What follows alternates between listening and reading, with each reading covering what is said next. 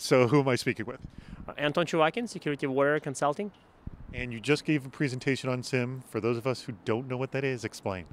So I was talking about security information and event management, which is a technology to collect data from different types of systems and figure out what the information means, report on it, alert, correlate, analyze, do fun stuff like that. So it's actually a fairly new area. It's only been around, what, maybe 10 years or so, right?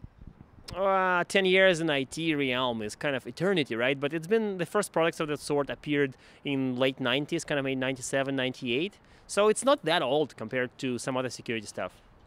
So let's just start with what are the big issues in SIEM now that we didn't have a year ago?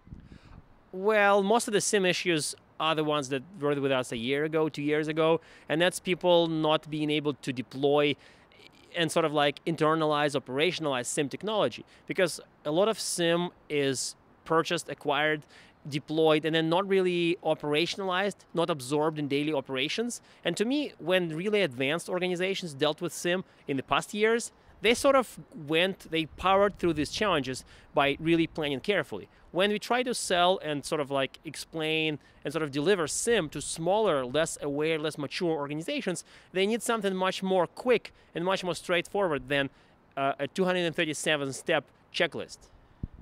I remember actually talking about this with you last year and the fact that this was a common problem where people would implement a solution just to be, quote, compliant and then never actually manage it. Are we still dealing with this issue? Well, here's a funny story.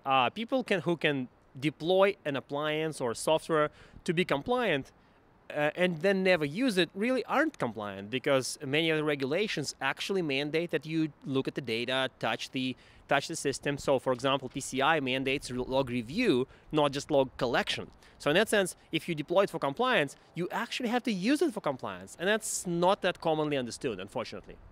Is there sort of a certain number of times I need to be looking at it? Daily, hourly, minutely? I mean, what is considered compliant?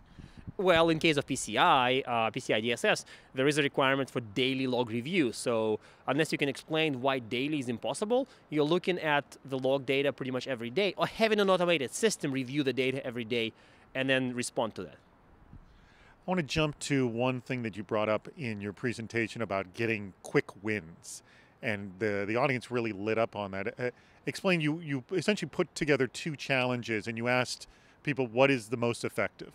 Oh, okay. So that was actually a fun example, because occasionally people think about SIEM as the following. Let's figure out all the problems we can solve with SIEM. Let's figure out what features we need to solve all the problems. Let's figure out what data we have to collect for solving all the problems. And then deploy the system, collect all the data, and then hopefully solve all the problems. In reality, there's another way to do phased approach, is to focus on one problem, architect and engineer to solve that problem, solve it, and then proceed to the second problem. By the way, it goes without saying that if you are trying to deploy SIEM without using a phased approach, you're always fail. Now, the two choices I presented were two ways to do phased approach. Phased by functionality or phased by problem.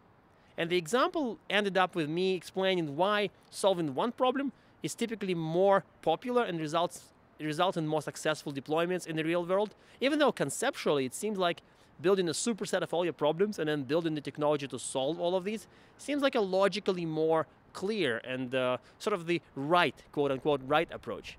In reality, the other approach ends up being more effective in the real world. Why is not doing a phased approach always a failure? Oh, because there's like way too many moving pieces, and most of them are outside of your control. By I mean the security analyst, security manager, who doesn't own all the IT systems. So if you try to say, we're going to deploy a SIEM, send all the data in there and solve all the problems, sort of during the first week, first month, that would never work. Likely you wouldn't even go to collecting the data. Likely you would fail during the first step, essentially. And planned phased approach is the only way to go. The question only is, how do you plan that phased approach?